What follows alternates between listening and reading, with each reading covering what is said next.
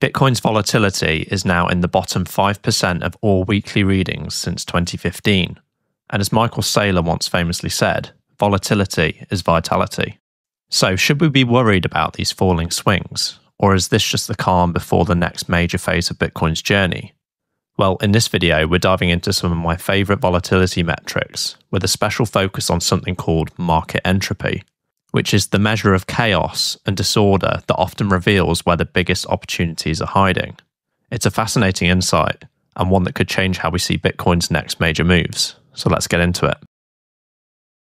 Since 2020, Bitcoin's volatility has been steadily trending lower, moving from the extreme swings we all remember to a much calmer profile today. And what's particularly interesting is that this compression is starting to align with traditional assets like US equities and gold.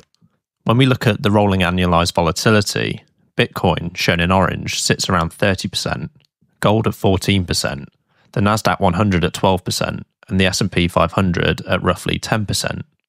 This steady downtrend shows how Bitcoin swings are compressing and increasingly moving in line with the broader markets. In other words, Bitcoin is gradually behaving less like an isolated, highly speculative asset and more like a component of the global financial ecosystem. That means we need to start thinking about Bitcoin not just in isolation, but in the context of macro cycles, risk-on, risk-off dynamics, and its movements alongside stocks and gold. But before we continue, I just want to clear up a big misconception that pops up time and time again. Volatility does not equal risk. Just because Bitcoin swings are compressing doesn't mean that it's suddenly a safer asset. And conversely, higher volatility doesn't automatically mean extreme risk either. Volatility simply measures the magnitude of price fluctuations over time, while risk is about the potential for permanent loss or the likelihood of a catastrophic event affecting your investment. In my view, the risk of Bitcoin disappearing as an asset is now almost negligible. Back when I first started investing, that risk was far higher. Whether Bitcoin would even survive or continue its adoption was a genuine concern. But today, with tens of millions of users, institutional involvement, and nation-state adoption reinforcing the narrative, that existential risk has now almost vanished. That said, Bitcoin is not completely without risk. A 51% attack is always theoretically possible, and the eventual rise of quantum computing is something that will need to be addressed in the future. But in terms of the protocol disappearing or losing all value, well, that's almost negligible now. And if we think about risk in context, fiat currencies like your US dollars are arguably the riskiest asset you can hold, because it's the only place where you can guarantee a slow erosion of your purchasing power over time.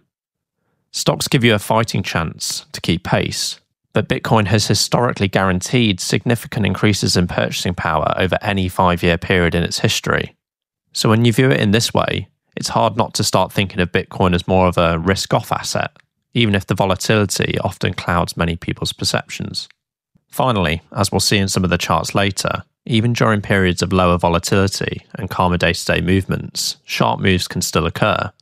It's easy to become complacent when the market feels stable, but history shows that during Bitcoin's long consolidation periods, once the calm breaks, the volatility spikes can be extreme, and those are the moments you really don't want to be on the sidelines for.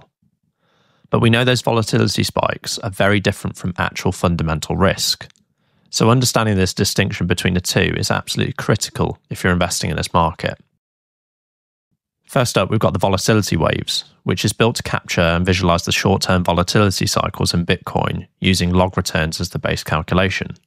It starts by measuring 7-day realized volatility, then smooths that signal with an exponential moving average to reduce the noise and highlight the underlying structure of the volatility trends.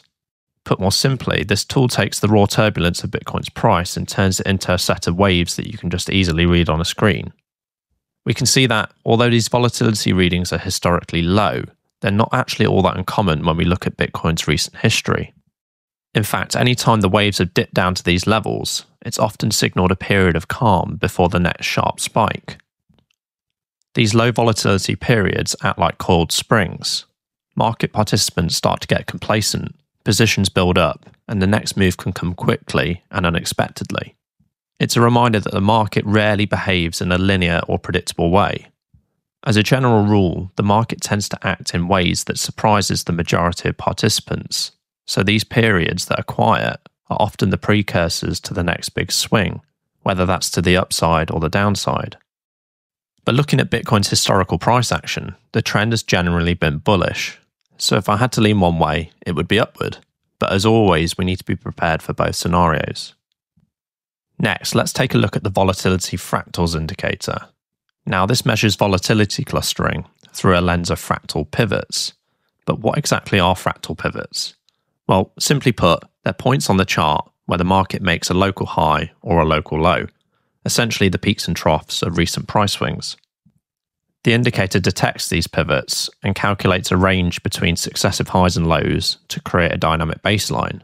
And then from there, it measures how intense the current price movements are relative to these recent structural swings. The lighter purple colours highlight periods of stronger volatility clustering, while the darker shades signal calmer, more subdued conditions. Put simply, this tool uses the market's natural swing points to show whether today's moves are unusually intense or relatively quiet. And it gives us a clearer sense of when volatility is concentrated into clusters or not. Now we can see here that we've got this interesting threshold around 30, and whenever volatility touches or breaks above this level, it's a clear signal that we're in the middle of a major breakout, either up or down. It's a key trigger point that gets me to pay close attention to how the market is behaving. And when we look at the biggest spikes above 30, these moments often coincide with periods where price action has gone completely wild, moving sharply in quick succession. For example, we can see such spikes during the major rallies of the last cycle, as well as the pandemic-induced crash. And then in this current cycle, the largest moves again occurred during the most significant pumps and rallies. And this now brings me to another common narrative that I want to challenge, that institutional adoption has somehow tamed Bitcoin's volatility. People argue that Wall Street's involvement via the Bitcoin ETFs or the corporate treasuries has dampened price action. But the data, however, tells a completely different story. Even after these institutional milestones, some of the biggest volatility fractal spikes have still taken place. And what tends to catch most people off guard, however, is that after these large moves, Bitcoin often enters a long period of chop and consolidation as the market digests what's just happened. That's a feature that's fairly unique to this cycle, but it doesn't mean that Bitcoin's volatility has disappeared, and it's crucial to make that distinction. Now, looking at today's fractal readings, we're actually not even at the lowest levels we've ever seen. Over the past 5 to 6 years, there have been even quieter lulls. And what's important, though, is that these boring periods are often followed by explosive moves. The market rarely stays this calm for long, which is why I believe we're on the verge of another major move, whether that's a sharp spike to the upside or a sudden drop down to the downside. Now finally, we're going to look at this really interesting new indicator that I've created. It's a bit more complex than usual, so stick with me. I'll try and explain it as simply as I can, but it's incredibly useful. This one is called the Volatility Entropy. Now, my background is in particle physics, so the concept of entropy is pretty intuitive to me. But for those unfamiliar, entropy is basically a measure of disorder, randomness, or just uncertainty in a system. Higher entropy means more disorder, unpredictability, and just more ways that a system can arrange itself, while lower entropy means more order, less randomness, and greater predictability. And in markets, high entropy is like a period of wild price swings. Prices are jumping all over the place, and no one can really predict what's coming next. This is maximum disorder. On the flip side, low entropy is a calm, orderly market. Prices move steadily, patterns are predictable, and everything just feels more structured. It's like Bitcoin in a long, steady accumulation phase where daily price changes are small and the trend direction is very clear. And just like in physics, markets naturally move between these two states. But for those of you that want a more technical explanation, this indicator applies information theory to market price movements by quantifying the unpredictability of short-term returns. It then bins the log returns into discrete categories and calculates a rolling Shannon entropy over the defined window, producing a normalized measure of market disorder. But putting all that simply, this tool really just measures how random the market is at any given moment. Now, the most interesting thing about all of this that I found is that the highest entropy events are actually where the biggest opportunities show up. So let's have a look at that. When the indicator turns lighter blue, it's telling you that the market is acting chaotically, whereas the darker blue colours reflect a calmer, more orderly condition. And if we look at the biggest entropy spikes of the past two cycles, we can see they've preceded some of the largest price increases in the months that followed. And that, to me, is fascinating. It shows that markets want to trend, and when the trend is upwards, it tends to keep going. So, as entropy rises, the market becomes more disordered, and when prices start trending again, entropy lowers and order is restored. And it makes sense too, because the market is the collective opinion of humans, and humans like predictability and structure. When disorder reaches peak levels, people don't like it to last. And this might explain why the sentiment across the Bitcoin space is so confused right now. Some people are calling for a bear market, others are saying we're only halfway through this bull run. But why such mixed views? Well, as we can see here, the entropy has remained incredibly high since around May of this year, and this whole summer has been filled with debates over where the market is headed. And that makes sense. The market is objectively disorderly right now, and no one can figure out what patterns are truly playing out.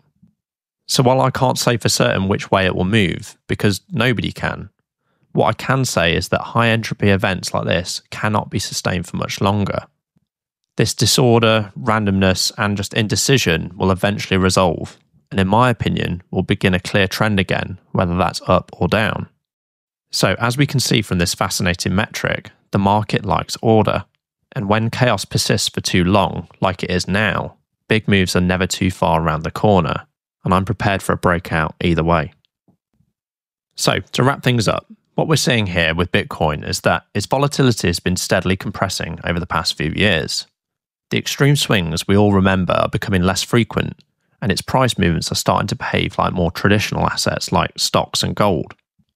This doesn't make the market more predictable, but it does mean we need to start thinking about Bitcoin not in isolation, but as part of the broader financial ecosystem, such as considering macro cycles, risk-on, risk-off dynamics, and how it interacts with other major assets to help us frame Bitcoin's behavior more realistically and plan our investing strategies more accordingly. At the same time, I think it's really important to separate volatility from actual risk. Just because Bitcoin's price swings are compressing doesn't mean it's suddenly a safer asset.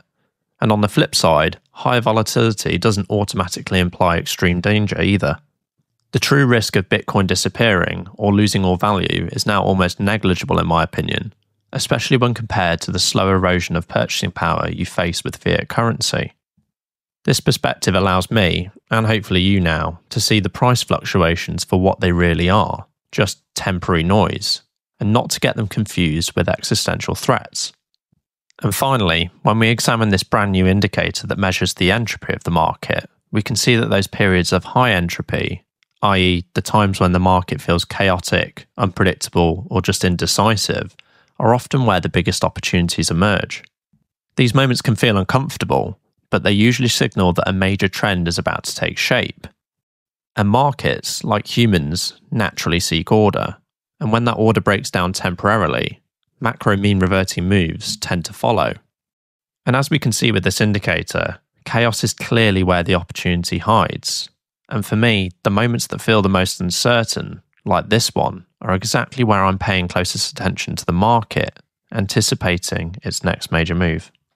And while forecasting the direction of the next major move is more like fortune telling, what we can say with a degree of confidence is that a major move is likely around the corner.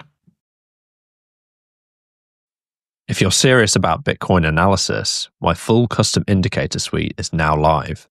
Built for investors looking to gain an edge through deep cycle signals and advanced on-chain insights.